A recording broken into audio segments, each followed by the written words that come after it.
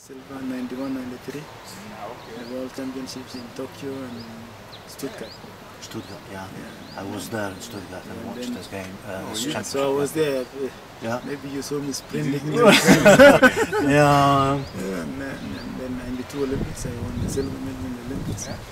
So those were basically the highlights of my career. So when I came back, I wanted to spend time with my family.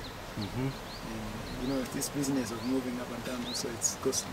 So in the end, like my son, my first one now is first year in the university. Jesus, so, is it? Yeah.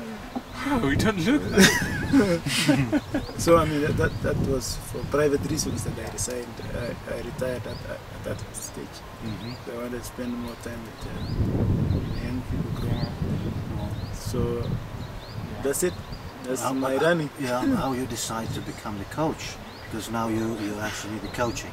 Now from 1995, somebody asked me. Okay, I was already training some youngsters. Oh, you're already trained. Yeah, because they were following, you know, like you said, you know, want to a model where you know you are developing, right? And they follow the line of the elite. Okay, good. So some guys were already following me. This is very natural. So I mean, I said, hey, why not share what I know? So I shared what I knew then, and in the end, I had a guy run a world record in the steeplechases. The event I ran.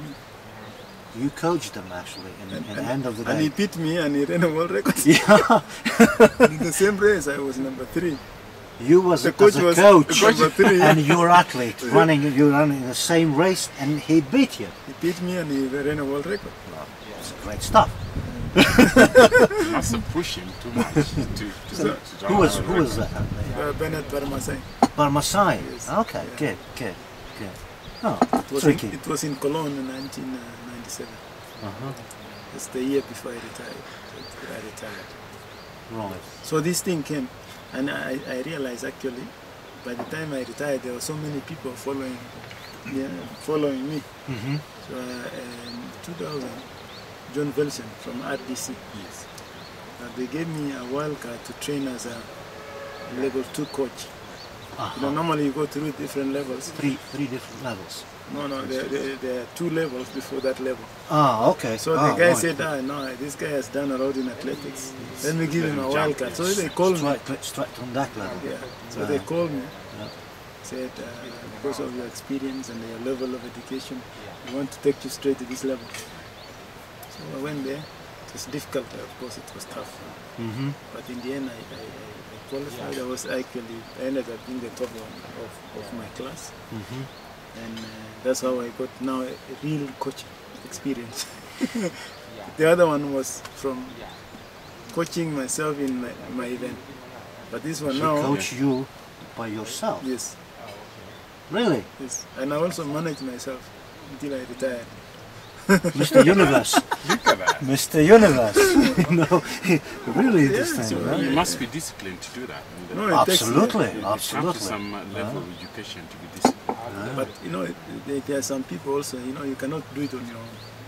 It's the organizer, the president of the organization of World Class at the Zurich meeting.